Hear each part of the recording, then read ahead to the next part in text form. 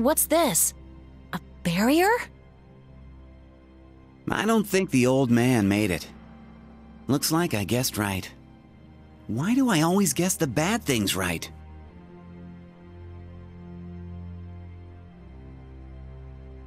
Welcome to my home. You've got strange taste. Listen, I know what you're trying to do.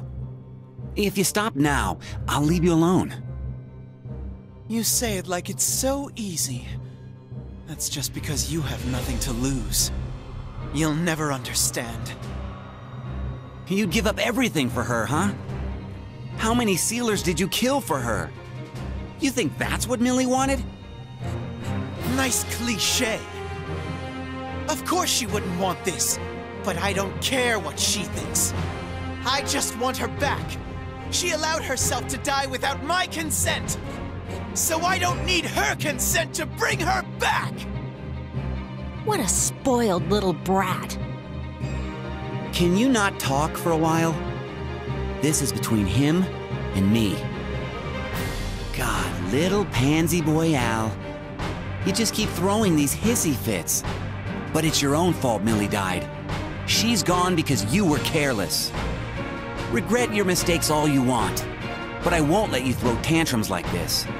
You're just trying to hide your weaknesses. I've always admired your honesty. But for some reason, you're really pissing me off. I can't stand looking at that stupid, smug face of yours.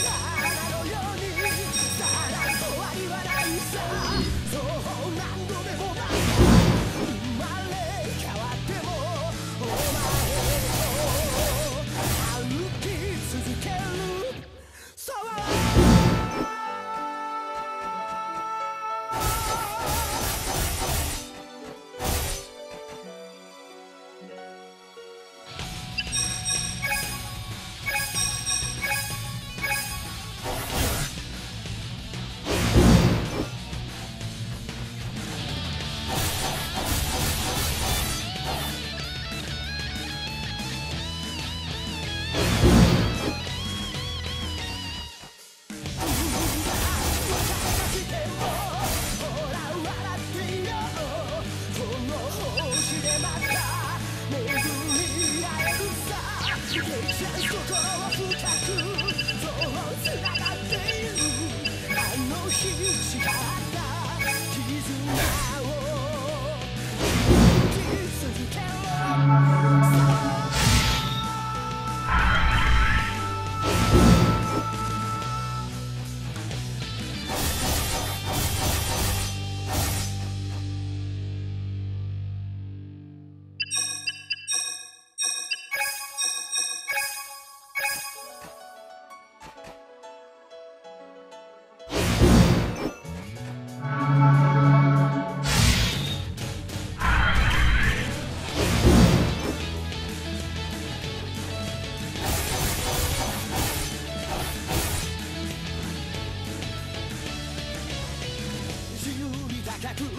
を飛びたいんだそう見上げ